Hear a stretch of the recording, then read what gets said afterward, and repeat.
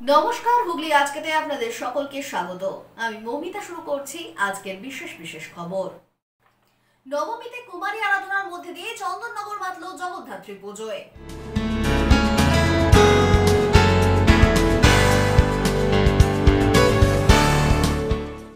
পুলবায় মদ তৈরির কারখানায় হানা আয়কর দপ্তরের।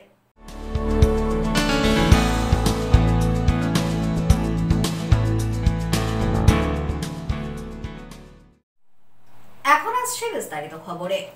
কেবল চন্দননগর নয়, চন্দননগর সংলগ্ন এলাকায়ও পূজিত হচ্ছেন দেবী হৈমন্তিকা। নবমীর পুণ্যলগ্নে কুমারী পুজোর মধ্যে দিয়েই আয়োজিত হল মা জগদ্ধাত্রীর আরাধনা।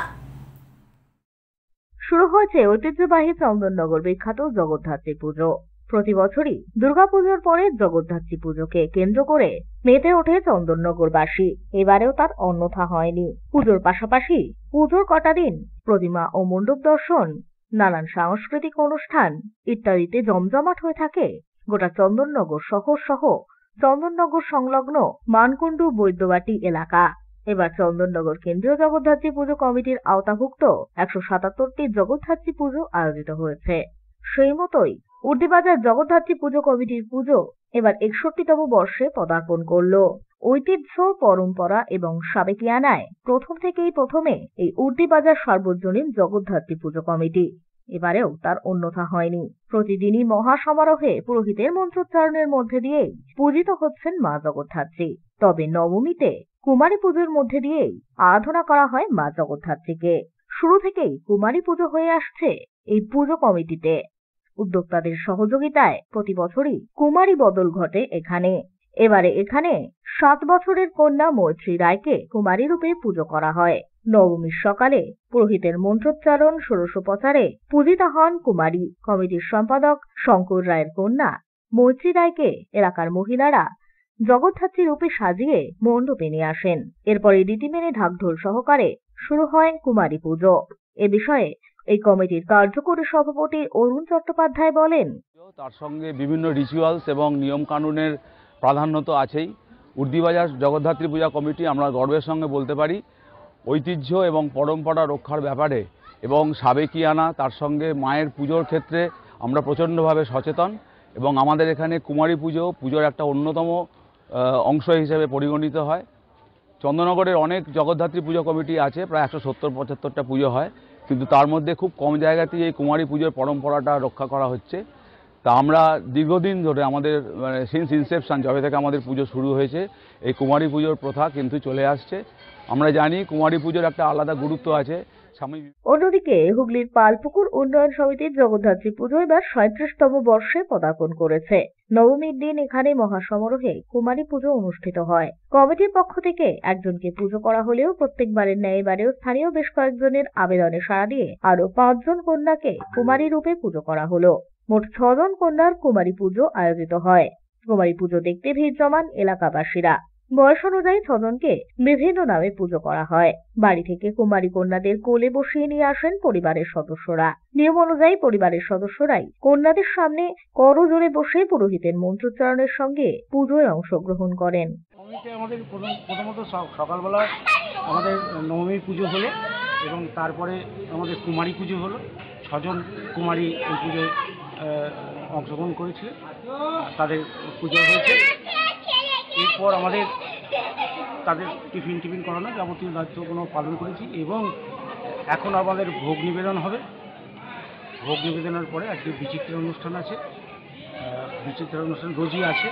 এতজন মেয়েকে একসঙ্গে কেন, 6 জনকে কেন? অ্যাকচুয়াল আমাদের একজন ক্লাবের পক্ষ থেকে করা হয়, আর অনেকের উৎসাহিত হয়ে আসেন প্রত্যেক বছরই। এবারে সংখ্যাটা 6 হয়েছে টোটাল। আমরা প্রত্যেক বছরই একাধিক করি কিছু লোকের মনস্কামনা পূর্ণ করার জন্য। পাশাপাশি চুচুড়ার মহেশতলার সার্বজনীন জগদ্ধাত্রী পুজো কমিটির পুজো এবার 73তম বর্ষে পদার্পণ করল। আগামী 2025-এ 75তম বর্ষে পদার্পণ করবে এই পুজো। তবে এই 73তম বর্ষ থেকেই ঢাকে কাঠি পড়ল 75তম বর্ষের পুজোর দিন এখানে 1300 মানুষকে বসিয়ে অন্নভোগ বিতরণ করা হয়। পাশাপাশি চলে বস্ত্রদান কর্মসূচিও। এখানেই শেষ নয়, নবমীতে কুমারী পুজোর আয়োজন করা হয় এই কমিটির পক্ষ থেকে।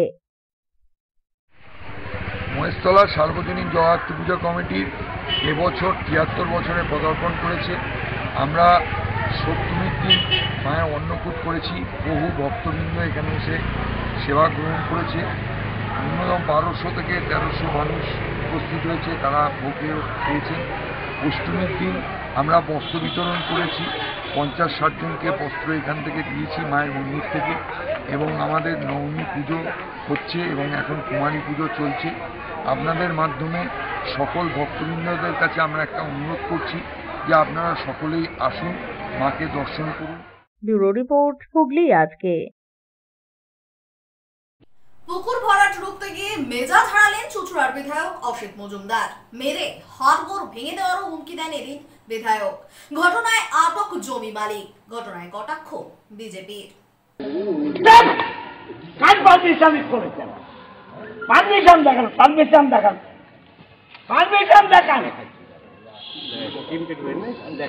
মেরে হাড়গোড় ভেঙে দেবো একদম।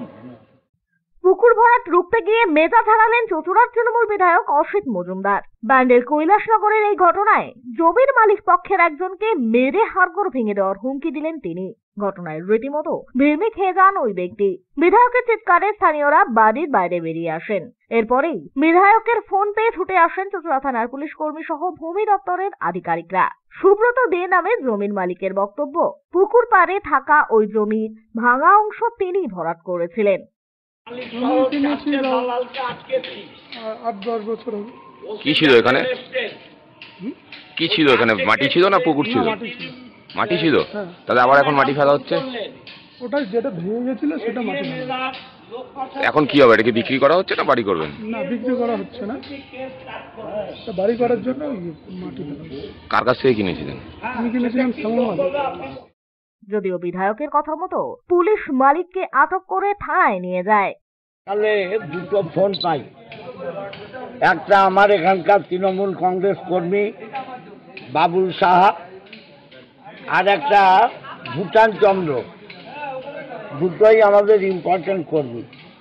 তারা বলে, দাদা এখানে একটা জমি পাইলিং হচ্ছে, ভরাট হচ্ছে।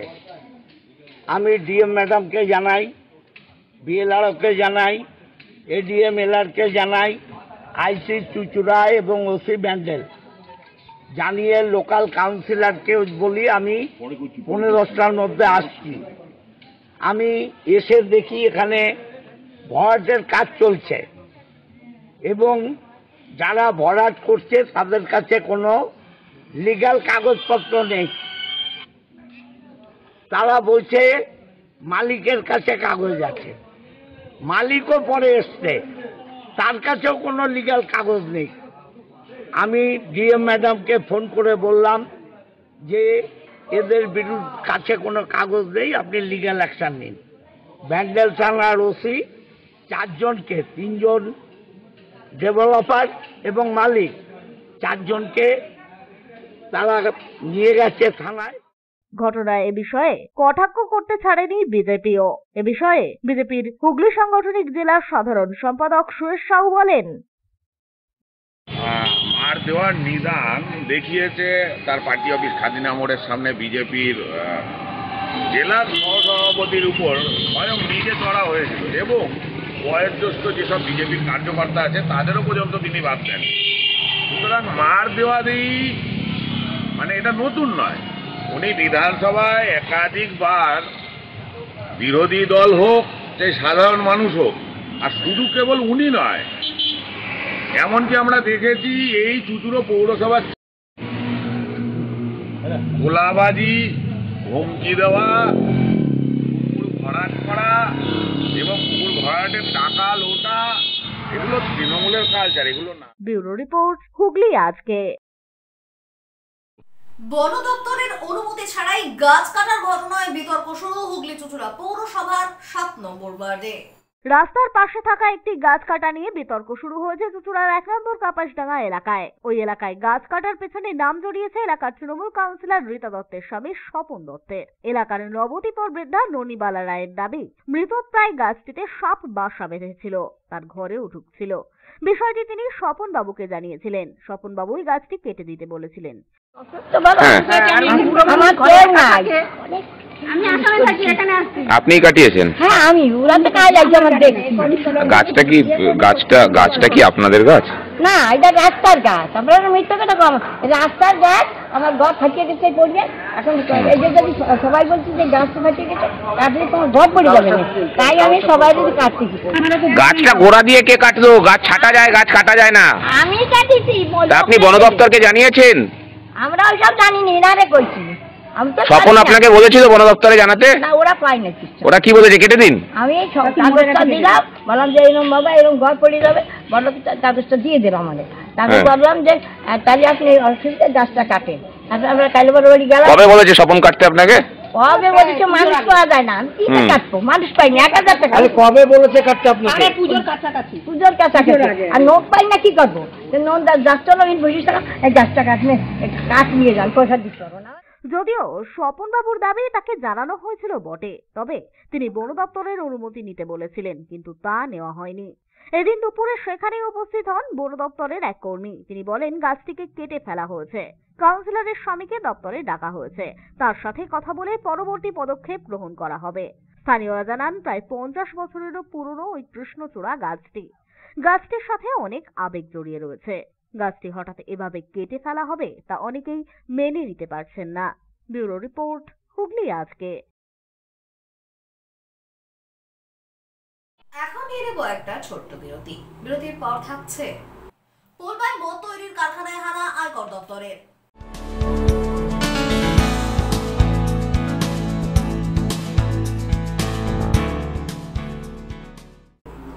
বিরতির পর ফিরে আসবো আরো অন্যান্য খবর নিয়ে। হুগলি আজকের সঙ্গে থাকুন।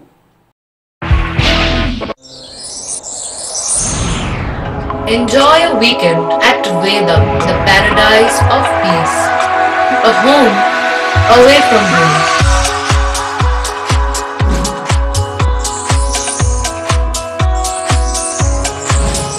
See yourself resonating with the nature. Vedam welcomes you to create your best memories. When it comes to comfortable and value for money accommodation, nobody matches Pothshati. Pothshati is one of the rarest property of its kind in the map of West Bengal, which is the one-stop destination for your road trips in Hooghly district. You can enjoy every bit of historical essence of Bandel Church, Imambara, Bhuksheshwari Mandir, Sharat Chandra's birthplace, Vande Mataram Bhavan, French colony of Chandannagar. All are just half an hour distance by car. Comfortable stay at comfortable price with nice food. Walk on best green lawns, make your yogas and enjoy jacuzzi and colorful fountains. Pothshati, your ultimate destination for weekend leisure. Marriage, conference, shooting and get together all are in one roof. Yes, think about Pothshati, Hoogly.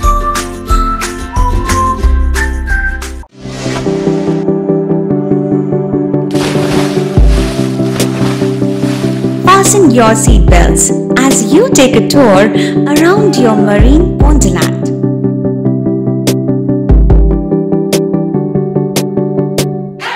Spend a day at Aqua Marina and enjoy an array of water slides that give you butterflies in your tummy.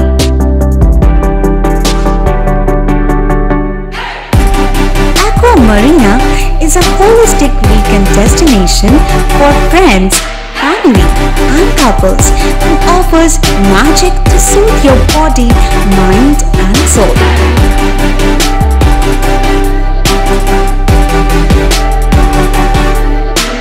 Aqua Marina, your customized magician. Welcome aboard and see the magic unfold.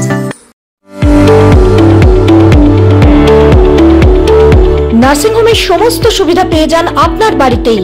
Basic home nursing, semi ICU home nursing, ICU home nursing, 24 ঘন্টা doctor, প্রশিক্ষিত nurse, pathology service, সম্পূর্ণ ICU setup. Care connect নিয়ে এসেছে দুয়ারে nursing home. সর্বাধুনিক সুযোগ সুবিধা আপনার সাধ্যের মধ্যেই। বিশদে জানতে আজই কল করুন চুঁচুড়ার শতাব্দী প্রাচীন দ্য ডিউক ক্লাব নিয়ে এলো জেলার প্রথম লন টেনিসে সিনথেটিক কোর্ট, এছাড়া শীততাপ নিয়ন্ত্রিত টেবিল টেনিস রুম।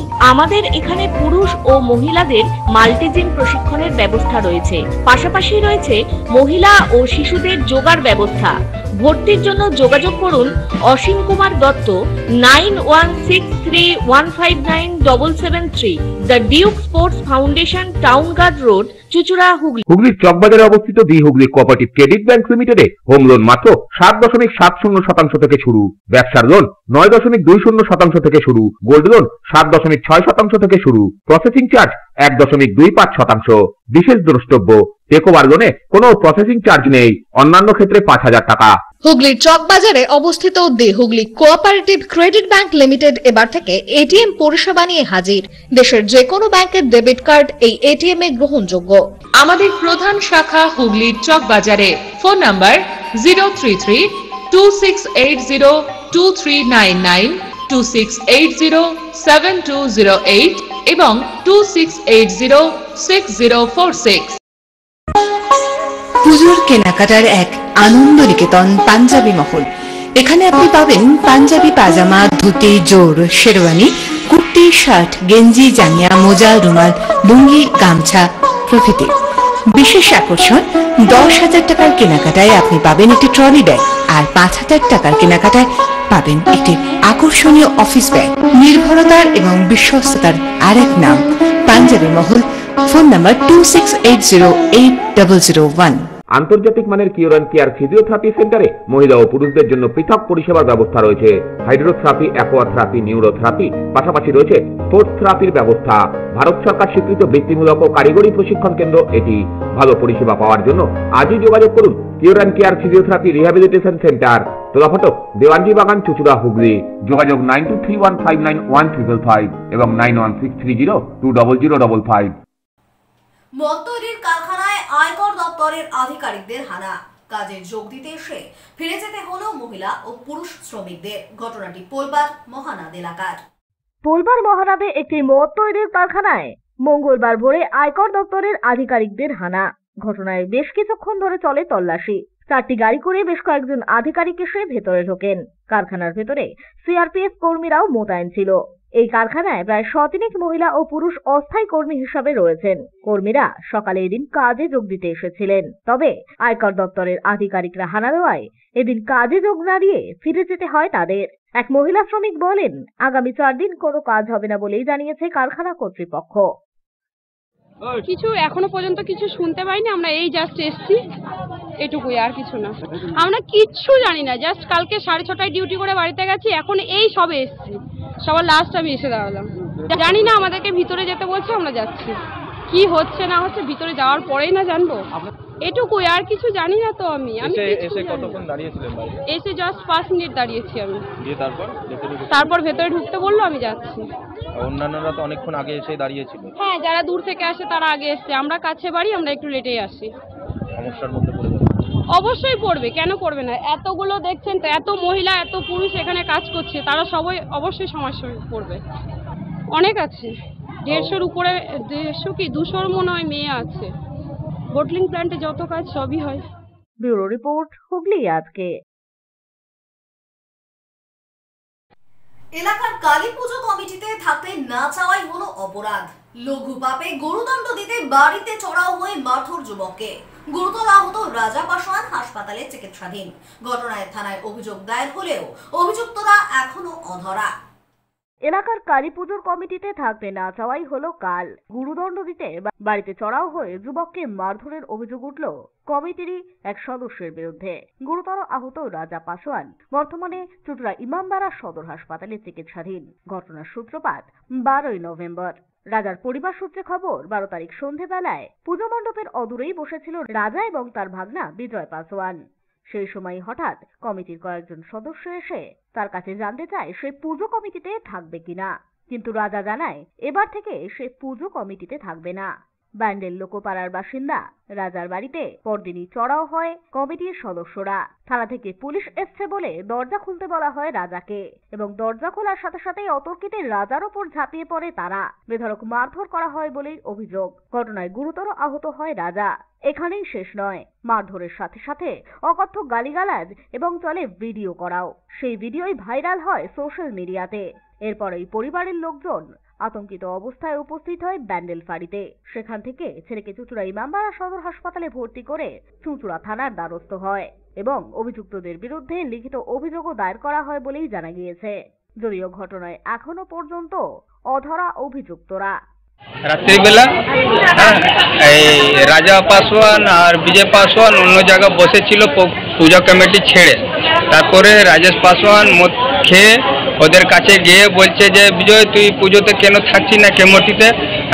তো বলে দেখ ভাই এখানে সব মদ ফদ খেয়ে প্রত্যেক বছর এখানে লড়াই ঝগড়া হয়, সে আমি এই পুজোর মধ্যে থাকবো না। আগে থাকতাম, এখন আমার ছেলে মেয়ে বড় হয়ে গেছে আর আমি এসব করবো না। আমি কাজকর্ম করে খাই আর বাল বাচ্চাকে মানুষ করছি, আমি এসব ঝুটঝুমেলাতে থাকবো না। তা ও বলছে না এসব তো তোকে তো থাকতে হবে, তোকে থাকতে হবে, এত ছেলে আছে তুই কেন থাকবি না, তুই তো পাড়ার ছেলে, তোকে থাকতে হবে। তা আমার ভাগনা রাজা পাসওয়ান বলল যে কি না মামা থাকবে না, তার কোনো যুক্তি আছে? মামা না থাকবে কোনো যুক্তি আছে? তার রাজা পাসওয়ানকে গালাগালি করেছে, খিস্তি করেছে, আর 2-4 চোট মেরেছে। তারপরে মারার পরে ভাগনা বললো ঠিক আছে মেরেছো তো মামা, ঠিক আছে তুমি বড় আছো, মেরে দিলে ঠিক আছে। এবার সব ওখানকার স্থানীয় লোক ঝামেলাগুলো ঠান্ডা করে ও বাড়ি চলে গেছে রাজা পাসওয়ান। আমার দাদাও বাড়ি চলে গেছে। তারপরে 13 তারিখে সকালবেলা 6টা 6:30 সময় গিয়ে রাজা পাসওয়ানকে বললো কি আমি সদর পুলিশে আছি, তুলে ওর সঙ্গে মারধর পুরো করেছে, পরে হাতে মারমারু করে দিয়েছে। লোকজন জুটেছে ওখান দিয়ে পালিয়েছে, পালিয়ে ওখানে তারপরে এই যে ছবিটা দেখা যাচ্ছে, এই ছবিটা কার? এই ছবিটা রাজা পাসওয়ানকে মারছে ওরা, অবিনাশ পাসওয়ান আর ওর যে বাইরে থেকে ছেলেগুলো ডেকেছে ওই ছেলেগুলো মারছে। তারপরে এই ছবিটা কে তুলেছে কারা? ও অবিনাশ পাসওয়ান, ও তুলছে, খিস্তি দিচ্ছে তো। 13 তারিখে রাত্রিবেলা রাজেশ পাসওয়ান আর একটা বিজয় পাসওয়ান, আমার ছেলের নাম শ্রবণ কুমার প্রসাদ, এমনি বাড়ির নাম রাজা বলে আমরা ডাকি। ওকে বলেছে পুজো কমিটির মধ্যে তোদেরকে থাকতে হবে, আর পুজো কমিটির মধ্যে থাকতে হবে, তোরা থাকিস না, পুজো করিস।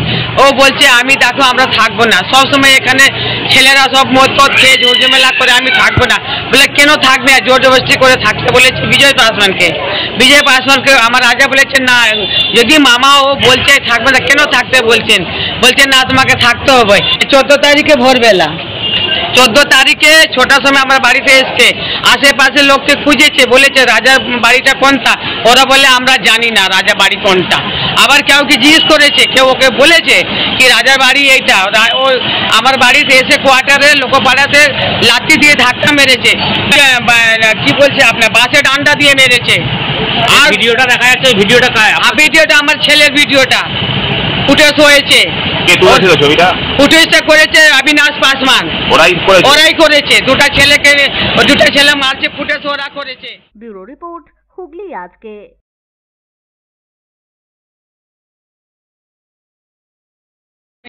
এখন আসছে আবহাওয়ার খবরে। গত 24 ঘন্টায় হুগলি জেলার সর্বোচ্চ তাপমাত্রা 30 ডিগ্রি সেলসিয়াস, সর্বনিম্ন 19 ডিগ্রি সেলসিয়াস। বাতাসে আপেক্ষিক আর্দ্রতার সর্বোচ্চ পরিমাণ 54%। বৃষ্টিপাত হয়নি। শেষ করার আগে খবরের বিশেষ অংশ আরো একবার। নবমীতে কুমারী আরাধনার মধ্যে দিয়ে চন্দননগর মাতল জগদ্ধাত্রী পুজোয়।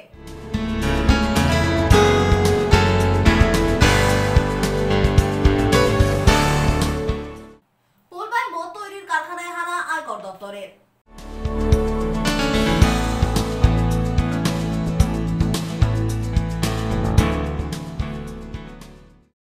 এখনকার মতো খবর এই পর্যন্তই। প্রত্যেকদিন রাত 8টায় সিটি কেবলে 319 নম্বর চ্যানেলে, এছাড়াও ফেসবুক ও ইউটিউবে দেখতে ভুলবেন না হুগলি আজকে। নমস্কার।